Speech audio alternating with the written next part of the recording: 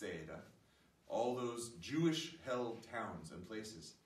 And we know that when he was near the city of the Samaritans, that he did not enter into the city of the Samaritans. He actually was on the outside of the city, in the way that would have been conventional for the Jews at that time to maintain their distance in order to maintain their ritual purity from what they saw as something that was impure and a heresy, because the Samaritans believed that they could worship God on their mountain.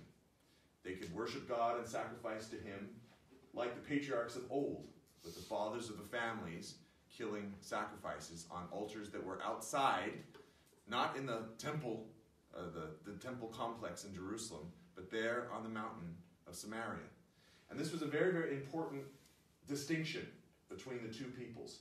We know that when the Hebrews came into the land, that many of their men found local women. And when they married, they were unclean for 7 generations, according to the Levitical law.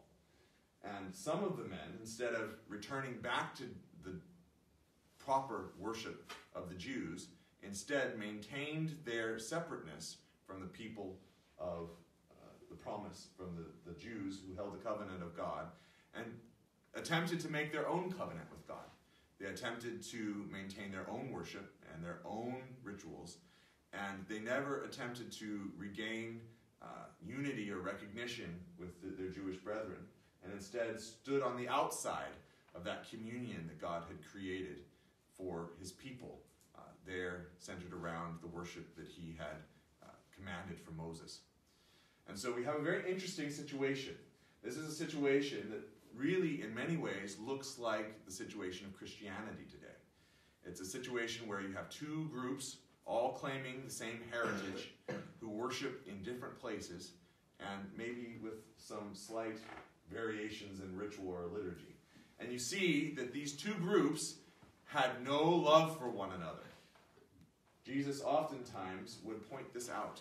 There were many different stories that Jesus told and that we see in Scripture where we see the antagonism, the anxiety, the lack of love, the anger that existed between these two groups, one another for some of these differences.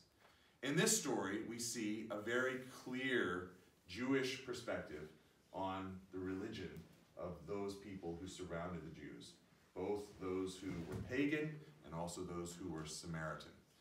Jesus here very clearly makes an analogy between dogs and those who have a untrue or heretical view of Scripture and of the truth.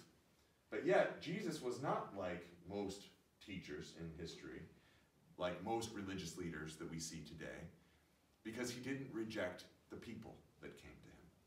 And so, whilst he was able to maintain his disagreement with the religion of the Samaritans, he didn't reject the people that came to him. And the woman very clearly says, "Do not even the dogs eat the scraps at the table."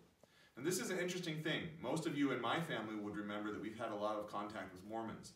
We love these Mormon families. We love these people because God definitely loves them and has shared himself in a very unique and special way with them. But we're not Mormon. We don't believe that Joseph Smith was a prophet from God. And we don't believe that the Book of Mormon is revelation from God. And yet we can still love these people. We can still love our friends who are Mormon.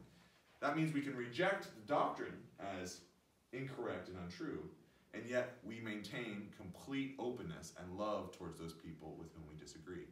This is the Christian spirit. This is what is lost by fascism, by hate, by all of these very extreme so-called Christian groups that try to turn our hearts against one another and make us hate one another and think that God inspires our hate.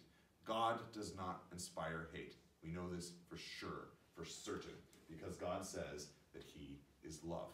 This does not mean that because we love others, we accept sin or heresy. This is a very important thing we have to